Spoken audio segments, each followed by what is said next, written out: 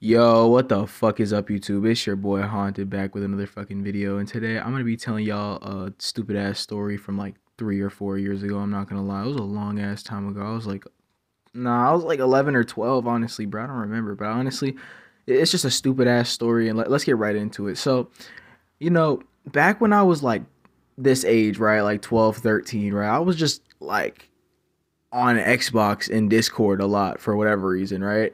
And basically, I had these friends at the time, and these friends were some terrible influences. I'm not gonna lie. One of them I still talk to. Shout out Kaylin. But I remember one day I was in a Discord call and everybody was smoking cigarettes in like the group chat call, bruh. And I was just like, holy shit, I gotta do this. Like, holy fuck, I gotta come in here and I gotta smoke one of my mom's cigarettes on so I look cool.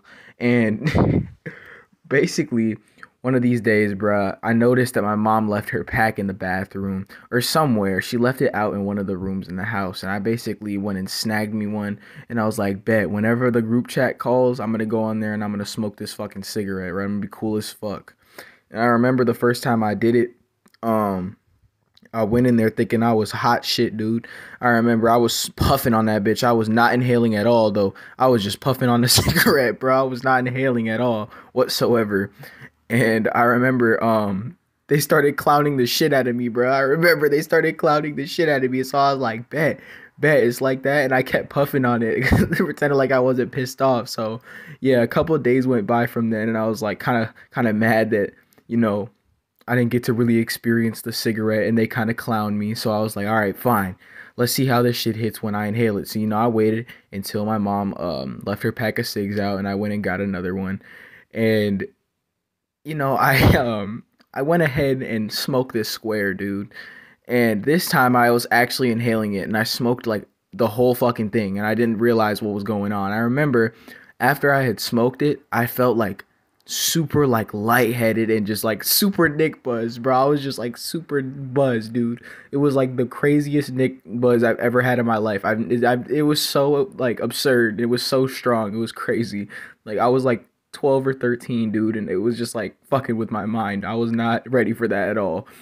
And I remember, I just like passed the fuck out on my bed, right? And like not passed out, but like I had just like put my head down on my bed, and I was just like there, fucking Nick buzzed out of my mind, can't even move, bro. And I remember, like after the Nick buzz ended in like 5 minutes, which is crazy for a Nick buzz too. I remember that shit lasted like 5 fucking minutes. I remember after it happened, it was the worst Nicsick I've ever experienced. This was my first experience with nicotine, and this is what happened, dude. I was the most Nicsick I've ever gotten in my life, bruh. It was insane. I was so fucking like terribly Nicsick. Wild. I remember I was on my bed like trying not to throw up and just like laying there not doing anything. It was fucking wild. I don't know what the fuck like happened to me on that first time, bro. But my body just was not ready for that shit at all, I guess. But yeah, that's pretty much the whole story. I opened a window to get the cig smell up out my room.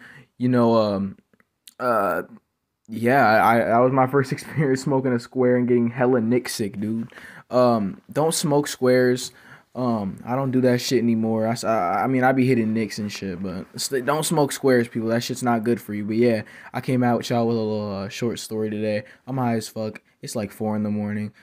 Hope y'all enjoyed the video. Go follow my Instagram. It's Haunted2Geeked. Love y'all. Peace.